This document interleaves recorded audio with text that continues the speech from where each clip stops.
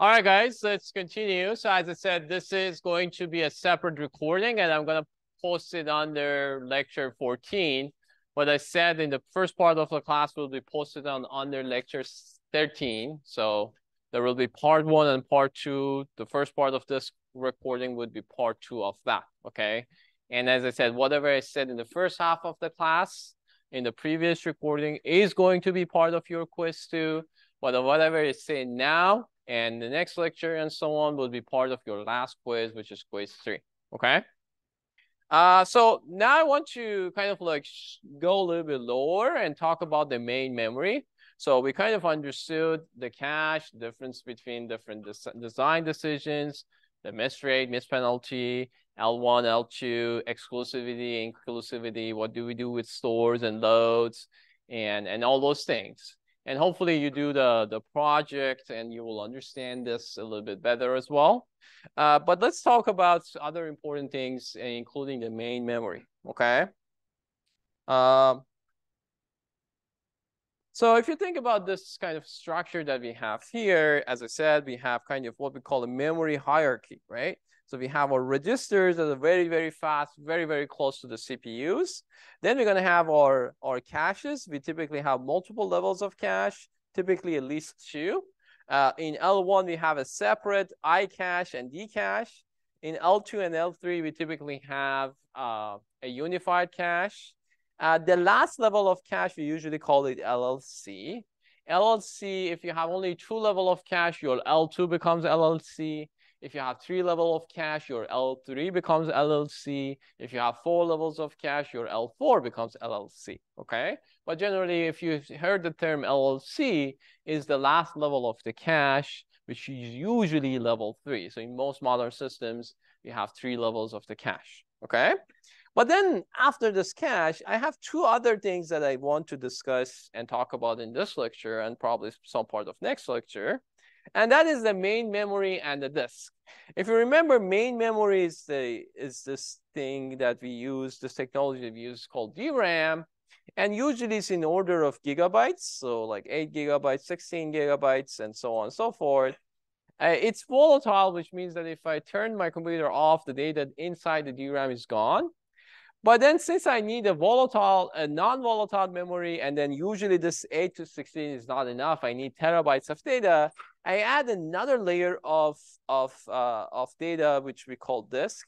And this is in order of like hundreds of gigabytes, so usually in order of terabytes. But it's very, very slow. But the good thing about disk is that it's non-volatile, which means that if I even turn off my computers, I still have the data there, right? Typically together, we call this main memory. So when I say memory, I mean both of them combined. I'm going to actually describe how do we actually see the unified view of my disk and my DRAM at the same time. But when I say the main memory, I basically means both of them at the same time. And then I'm going to distinguish between disk and DRAM later, okay? So this is the thing that I said. Important thing about your main memory when we are talking about the DRAM and the disk combined, the data that goes there is always a hit, right? So there is no address that is not available in both of your disk and DRAM, right? Whatever you do there, the data is always there, okay? Because you have the entire address space there, okay? So your data is always there. Well, of course, the data might not be in DRAM, it might be in disk, or it could be in DRAM, not in the disk. But when I'm talking about the unified version of main memory, which what I'm talking about the rest of this lecture, when I say I go to the main memory, it means that the data is always there. So there is no notion of miss, okay? But of course, there's a huge latency difference between DRAM and disk. And in the later half of the class, I'm going to talk about this, okay? So in order to kind of say that, okay, we have this unified memory that everything is there, the question now becomes, how do we store those everything? What's kind of like, what's the format that we are using? And how does that translate into our performance? Because remember, at the end of the day, I want to be able to access this data as fast as possible, right? So if we assume that my memory is this unified thing, this linear unified things, which was the idea that we started all the way from the first lecture in this class, And if I have multiple different programs, and each program is a combination of different data and different instructions, and maybe some stack and heap and so on and so forth, if I want to see how do I store this, different programs into my memory, then I have to basically see that, like, what's the kind of rationale that I'm storing this program into my main memory? How do I access it, and so on and so forth. The big thing when we start talking about this is that we need to make sure that my programs are isolated from each other. This is the kind of the main category, the main criteria for storing things. That my program 1 should not be able to change things in program 2, and program 2 should not be able to change things in program 1, and so on and so forth. The only thing that can change things is technically my operating system. Everybody else should not be able to change things from each other, and that's what we call the principle of isolation, okay? If we didn't have isolation, then you might open your Chrome, and your Chrome can essentially update your Google Drive or your Google Doc or your Microsoft Word, right? You can open your emails, and then you can access a website, right? This should not be possible, right? So it should be perfectly isolated from each other, which means that my data and instruction in one program should not be by any means be modified by other programs. That's the basic principle of any system, computer systems that we have. Otherwise, it won't work at all, okay? It won't be secure, it won't work. So based on this isolation, we can, for example, say, okay, I'm gonna statically isolate things and put them into, this is so annoying. So I can isolate them and say, okay, this part is dedicated to program 1, this part is dedicated to program 2, this part is dedicated to program 3, and so on and so forth, okay? And then each program usually, as I said, has different regions. You usually have a code region, a data region, a heap, a stack that kind of grows, right? And so on and so forth, right?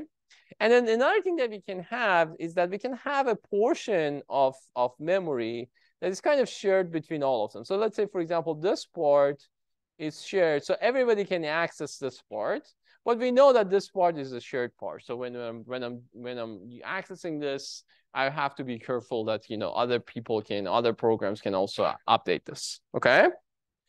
And then we can also reserve some of these parts. So let's say, for example, this part is reserved for the OS, okay? So I can have this kind of nice static way of kind of, reserving and putting things in different spots, right? Some part can be shared among the programs. Some parts can be dedicated to a particular program. Some part can be reserved for a particular program, and so on and so forth, okay? So that's what we kind of intuitively do. And this is what we call memory management, okay? So memory management is that, how do we kind of, assign different portion of my memory to different programs. Early days, we only had single, programs machines, single thread machines, which means that only one program runs on my system. So I don't need to be worried about, how do I isolate between programs and so on and so forth. There was just only one program. There was no OS and so on and so forth, okay? There's still lots of microcontrollers these days operating like this, that we don't really have separate programs. We just have one.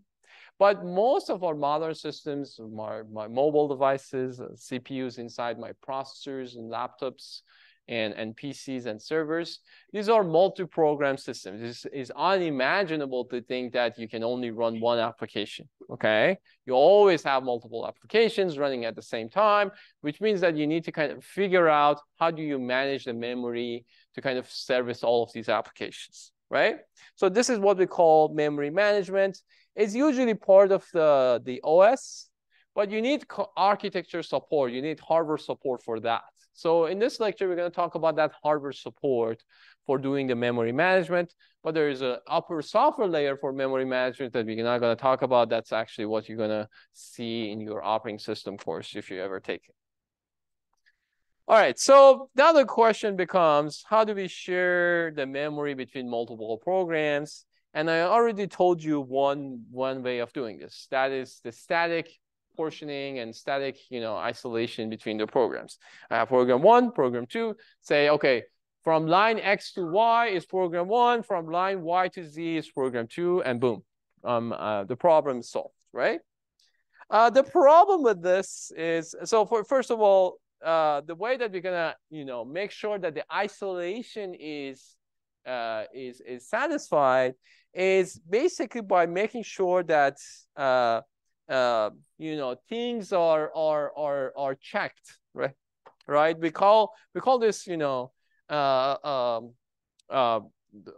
the protection or isolation property, which means that if this program tries to access something here, it should be blocked by either the hardware or the operating system. And the second thing is that if this program wants to access things within it, we should be allowed. So that's what we call protection. And the second thing is that we should be able to move things around. In other words, it should be location independent. Otherwise, the next time we restart this program, we need to know exactly where each address is. If, for example, one operating system or one static kind of distribution decides that the program 1 should go here and program 2 goes here, and the other one decides to move this around, our program should still work. So in other words, our program should be independent of where it's located in the memory. It should still work. My addresses should be correct, and so on and so forth, okay?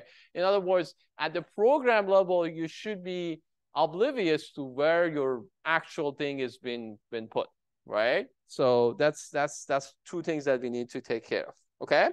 So how do we do these two things? We do two main principles. For the first one, we are using bounds.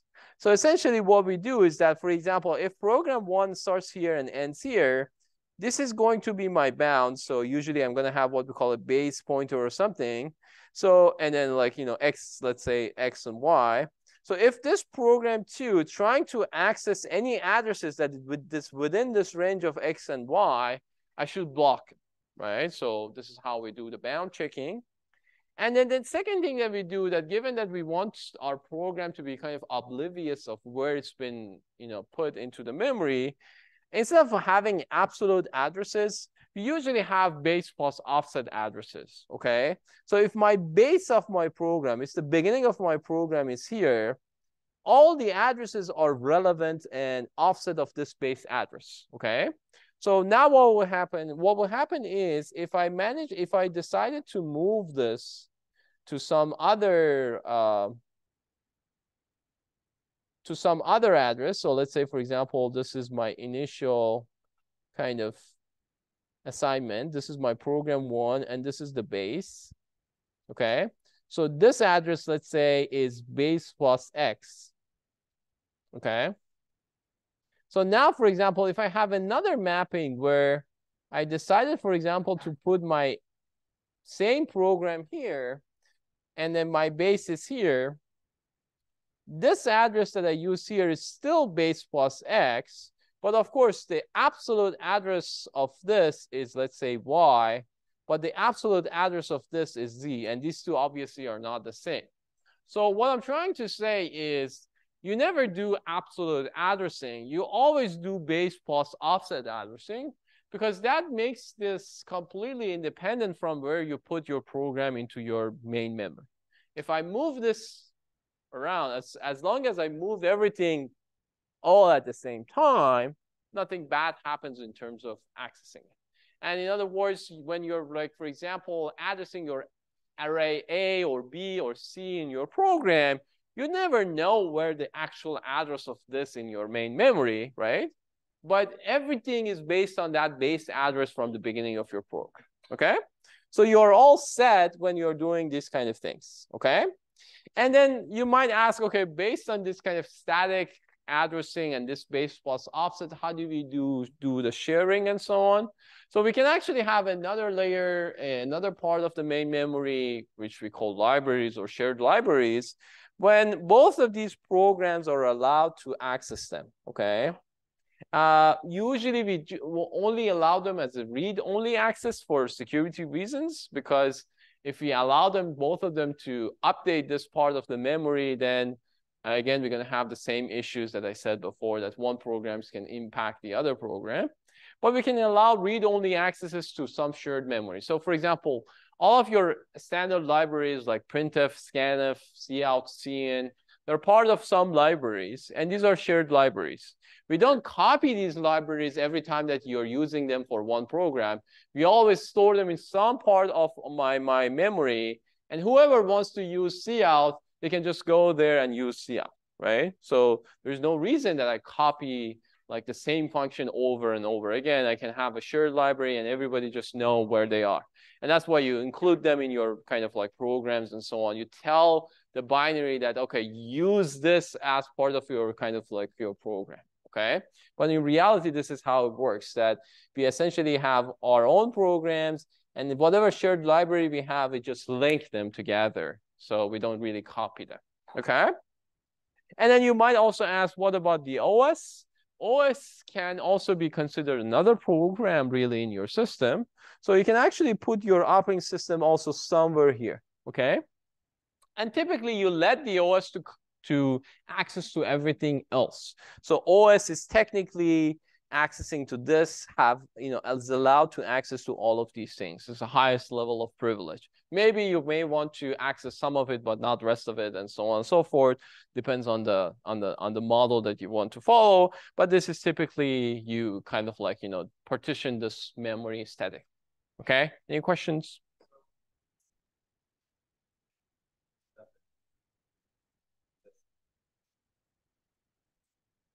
So the question is, if the OS is a program itself, if you use like, you're accessing the kernel, can you access the other processes? As I said, typically the assumption is you can, okay? So in other words, OS sees everything as part of his or its own memory address space, but there are scenarios that this may not be allowed.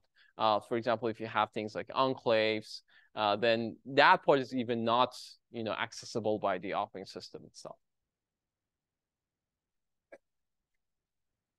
Any other questions? Okay. So this is basically one option, right? So statically just say, okay, this part is yours, this part is yours, this part is shared, this part is OS. You access to this, you access to that. This is your base, this is your bound, and so on and so forth, right? So this is kind of like the idea. The problem with this is that now if you think about, okay, how do I add a new program to this system, okay? And if I can add this program at the beginning part when I'm actually writing things into the memory, then I can statically create, space for it. But if things happens dynamically, for example, if you're in your operating system, you decide to open Spotify or another, another tab in your browser and so on and so forth, these can be considered as a new program, which you didn't really reserve the space for them beforehand, right? So you need to kind of dynamically being able to adjust your memory, your mapping, to kind of allow for putting things into the system, okay? So that's a big problem with this static, because what if you don't have available spaces, okay? The second problem with this static approach is, what if a program needs more space, okay? If you remember, for example, if you have things like stack that kind of grows, and what if, for example, one program wants to load a lot of data and the other program doesn't want to load many data? And what if we don't know beforehand how much data is going to be loaded into this program? If we knew, okay, maybe I can assign more spaces. But if I didn't know during the actual writing that how much data is going to be loaded, then how can I actually statically kind of assign proper amount of storage to my program, okay? So these are the two main issues with this static approach, that I cannot add more programs dynamically, and I cannot grow or shrink the size of the program once I kind of assign the static spaces. So what was the other option? Of course, the opposite of static is doing some form of dynamic partitioning, right? So the dynamic partitioning is basically based on this concept called page, and this is what we are using in all modern systems, is that instead of like thinking about this memory as this kind of one unified things, like divide it into smaller pieces, which we call pages, which essentially just a consecutive blocks of addresses. So let's say we typically have like 4 kilobytes of consecutive addresses, and we call that one page. And then assign these pages to different programs. And then since now I have this smaller granularity, I can now assign different pages to different programs. If a new program comes, I can assign less pages or more pages. I can remove pages from one and assign the pages to another, and so on and so forth. So this is the story of using pages, and this is how we do the memory management. Let me give you more detailed example. Let's say if you have 3 different programs, we're going to divide the program into pages. Let's say, for example, each program has 4 different pages. And typically each page is 4 kilobytes. This is kind of a standard number. In more modern systems, we also have 2 options, like we have huge pages and we have regular pages. But in most cases, pages are 4 kilobytes of data. And you usually, if you want to know whether the data is in one page or another page, all you need to do is checking the lower 12 bits of your address to decide what is your page, right? Where you are in your page. Because 4 kilobytes is 12 bits. All right, so this is how we're gonna then kind of like look into the same memory that I showed you before. I can basically say that, okay, I can scatter these pages into this memory. I can scatter this into this memory, scatter this. Operating system itself can be divided into the pages. And now you can see that I can actually have much more flexibility in order to kind of assign and remove. If, for example, program C ended, I can just go and remove all these kind of like pinkish pages from my memory and assign it to another one. If I, for example, this program wants to grow, I can assign more pages and all those things, okay? And the given that I don't need a continuous blocks because now pages are independent from each other gives me an extra level of flexibility because now I can kind of find empty spaces and interleave them together. But of course, the biggest question is that how do I know what is stored where, right? Because now I'm basically telling you that pages can be anywhere in my program memory, right? In my main memory. Previously, I knew the bounds and I knew the checks, but now I'm telling you that I don't know anything about them, right? And that's kind of like the biggest problem with the pages. Any questions so far?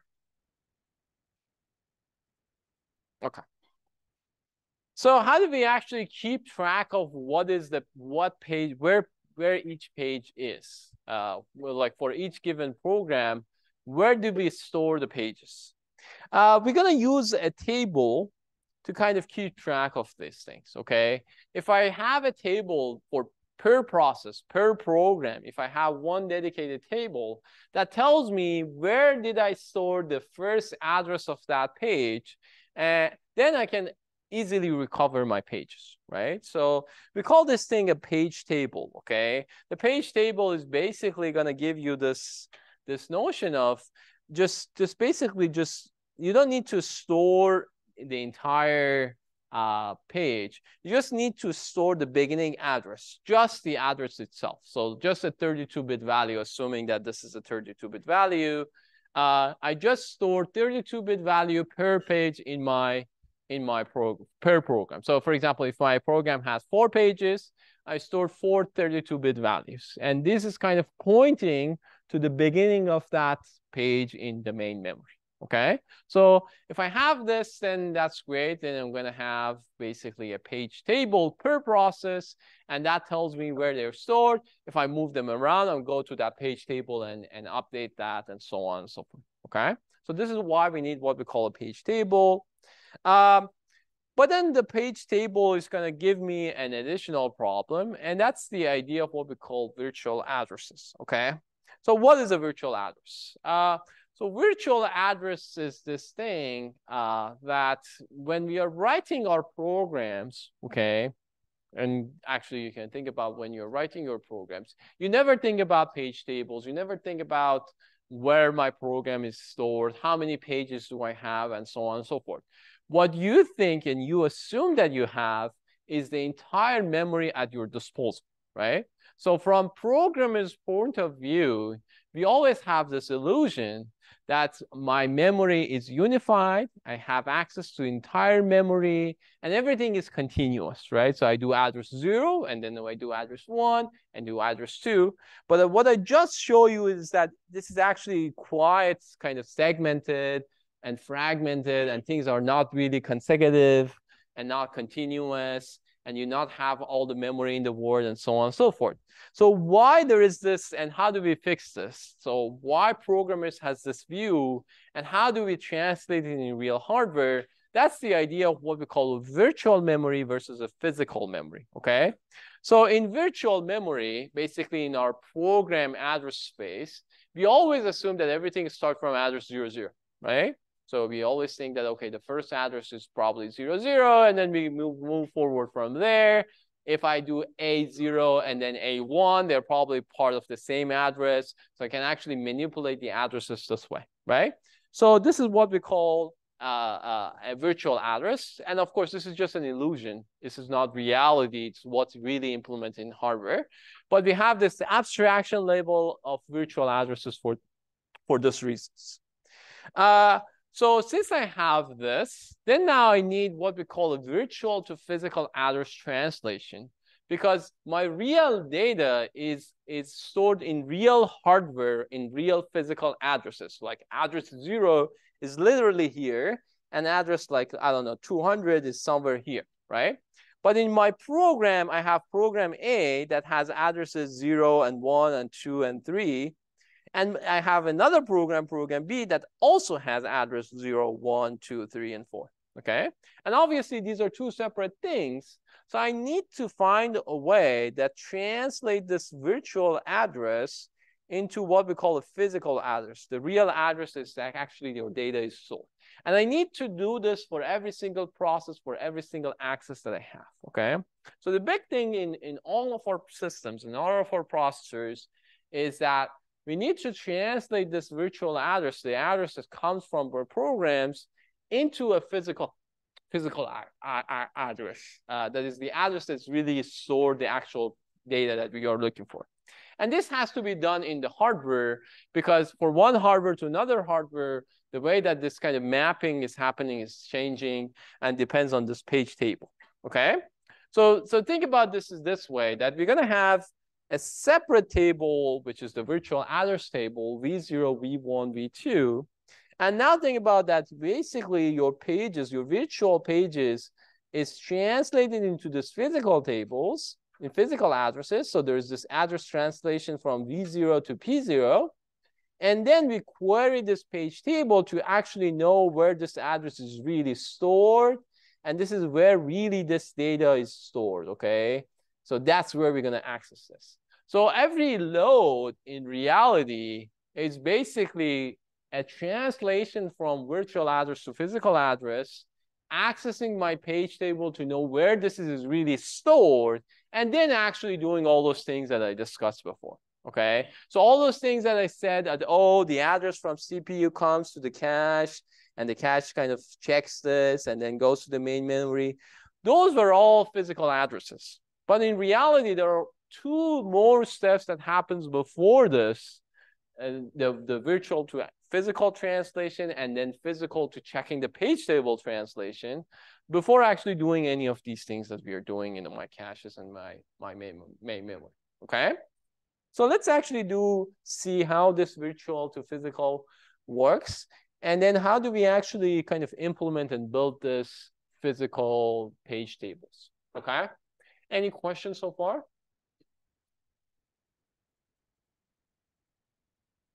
Okay, so our program lifecycle is that I have programs, I have virtual addresses, I have physical addresses, and then I have the main memory, okay?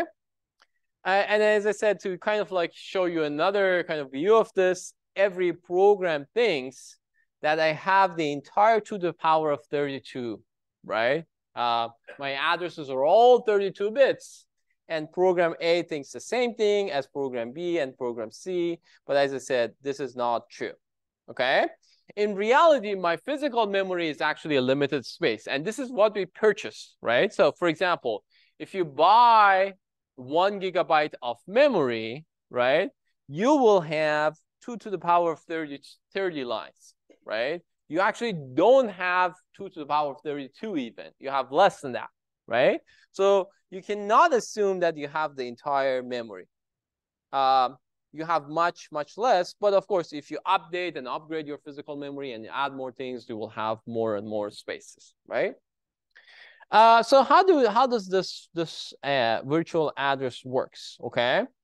So this translation is through this kind of like, you know, this table or address translation table, where essentially the idea is this, that my virtual address, okay, is combination of two things, my virtual page number and my page offset, okay? And then what we really need to do is that we need to kind of translate this virtual page number into what we call a physical page number. And my page offset actually can be just used the same way. So let me go back here. If you remember, I told you that usually my page size is 4 kilobytes, okay? 4 kilobytes, okay? And since I still need byte addressability, we never get rid of that byte addressability. If I have a page that is 4 kilobytes, and if I want to have byte addressability here, I need what we call page offset, okay, to kind of know where my byte is within that 4 kilobytes. Again, why it's 12 bits? Because I have 4 kilobytes. 4 kilobytes means, you know, 2 to the power of 12, which means that I need 12 bits, okay? And we call that 12-bit page offset. Within a page, any number between 0 to 2 to the power of 11 minus 2 to the power of 12 minus 1 is the byte that I'm looking for, okay? So we call that page offset. And we don't need to translate that. We can always assume that my virtual address is also paged, same size of my physical, and data within my virtual address is the same continuous 4 kilobytes of data. So that, in other words, I don't need to translate the page offset part. I always assume that I do chunks of 4 kilobytes in virtual address and physical address the same. So this part basically doesn't need any translation. The part that requires translation is the remaining bits of my data, okay? So typically, if I have a 32-bit number, this n is 32. And this m is depends on how big my DRAM is, my main memory is, okay? If my main memory is also 32, then its m is also 32. If it's less than that, it could be less than that. It doesn't matter, okay? So my virtual address size is 2 to the power of n. My physical address size is 2 to the power of m. And of course, my page size is 2 to the power of p, okay? And that's why I'm saying that usually this p is 12. So usually we need 12 bits for page offset. Anybody has any question about page offset? We're good? So we have 4 kilobytes of data. I need byte addressability, so I need page offset, okay? So let's see how this translation works. So this translation is basically just a one-to-one mapping of a table, okay? So going back to this kind of graph here, if this is my program A, I'm going to say that, okay, the moment I create this program, I know all these virtual addresses. So I'm going to basically remember where did I store V0. And I'm going to call that, you know, the translation address, the P0 address. Then I'm going to do the same for V1. I'm going to do the same for P2 and P3 and so on. So this is kind of the address lookup that we do in order to know where this address is stored. And as I said, this is what we call a page table, okay? So this page table basically tells me that this given virtual address page is stored and is assigned to this particular address in the physical memory space. And the only thing that we need to really store is the beginning address. Everything else we can just add with the block offs, right? So to give you an example, let's say, for example, my virtual address memory space is 2 to the power of 32 because we have 32-bit value addresses. But let's say, for example, we only have 256 megabytes of memory. And let's say my page size are 12 bits. Okay, my page size are 4 kilobytes. So as you can see, this means that my virtual addresses are 32. My physical addresses are 28. My page offset is 12. The number of virtual pages is going to be 2 to the power of 32 divided by the size of each page, which is 4. So I'm going to have 2 to the power of 20 or 20 bits for my virtual page number. And I'm going to have 2 to the power of 16, the 2 to the power of 28 divided by 2 to the power of 12. And this is the number of physical pages that I have. In other words, I need 16. So in other words, I need to have a table that takes this 20-bit number and translate this into a 16-bit number. And I have a one-to-one mapping of this for each different programs. And we repeat this for every program, okay? So if I have 10 programs, I will have 10 different page tables for each one. For each virtual address page, I'm going to have a corresponding physical address page that's translated a 20-bit number to a 16-bit number. Does that make sense? And then this page offset is just telling which byte within this page is you're going to use, okay? So this is how the page table looks. This is my virtual page number. As I said, P is just a page offset. Using this address, we use it as the index. So VPN is basically an index to this page. Here, I'm going to have the actual page, physical page number. So the content here is this PPN. And as I said, this page offset just directly goes into this part. So my physical address is combination of the whatever content that I'm storing here concatenated with this page offset. This together gives me the physical address. Okay? So, and 2 to the power of, so the number of rows here is basically based on the number of pages, virtual pages that I have. Within each, I have the actual physical number. I'm going to use that in order to translate this virtual address to this physical address. Okay? And then, as I said, this is like a full table. So it's not like I'm storing part of it or some of it. For every single entry, there is a row in this table. Okay? So there is no issue of, oh, there is nothing there and so on and so forth. And then usually what we do is that, as I said, we have per process page tables. So if I have 2 different programs, I have 2 different page tables.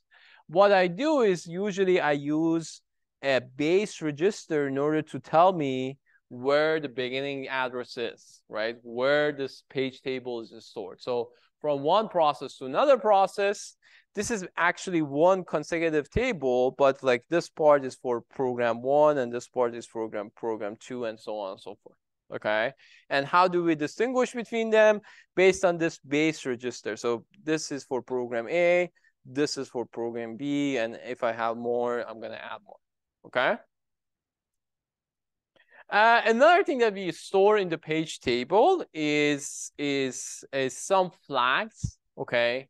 The reason that we store these flags is to tell me whether this page can be writable, can be only readable, can someone else, access it, can someone modify it, and so on and so forth. In order to kind of check those kind of sharing between the pages, I can use this flag. So while I'm doing the virtual to physical translation, I can also populate this flag. So remember I told you that, for example, my memory could be, this is one program, this is another program, and this part is shared.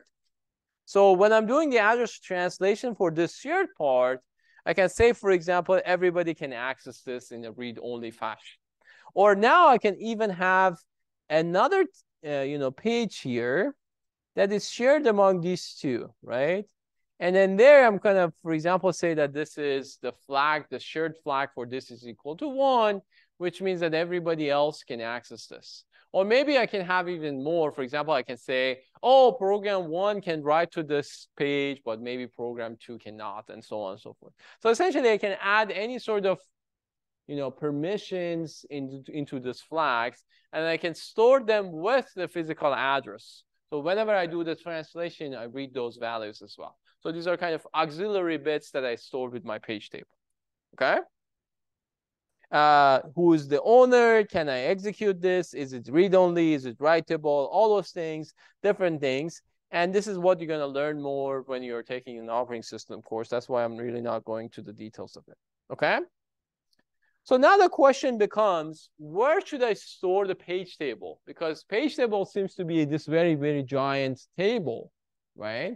And I have one entry per virtual address. So where should I store the page table itself? And the first thing that comes to the mind is that we can actually store the page table within the memory itself, okay? So page table is what you use in order to kind of know the mapping inside the memory, but you can actually store the page table within the memory itself. So in other words, every real access becomes two access. The first access is for going to the page table and bringing the physical address. The second access is like the regular access that we had before, that going to the physical address and bringing the actual data. Okay, so it's very important to know that the impact of page table means that you're kind of doubling, in some sense, the amount of time it takes for you to go to the main memory. Okay.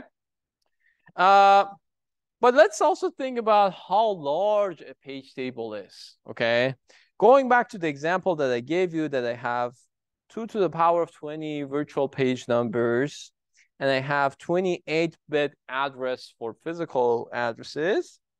If I actually look into this kind of numbers of 28 minus offsets and so on, it's usually around 32 bits per entry for the physical address, plus the flags and everything else that we have. And if I have 2 to the power of 20 of these, it means that page table per process itself is 4 megabytes of data that needs to be stored. Okay? And actually, things get significantly worse if you move from 32-bit data to 64-bit data. This number actually explodes significantly, right? So what I'm trying to tell you here is that page table itself, if I want to have one page table per process, I need to deal with 4 megabytes of storage data in my memory. And now if I have 10 different programs, we are talking about 10 megabytes of data that needs to, 40 megabytes of data that needs to be stored in my memory. Huge amount of overhead, right? So how to compress the page tables, that's the story that we're going to talk about in the next lecture, okay?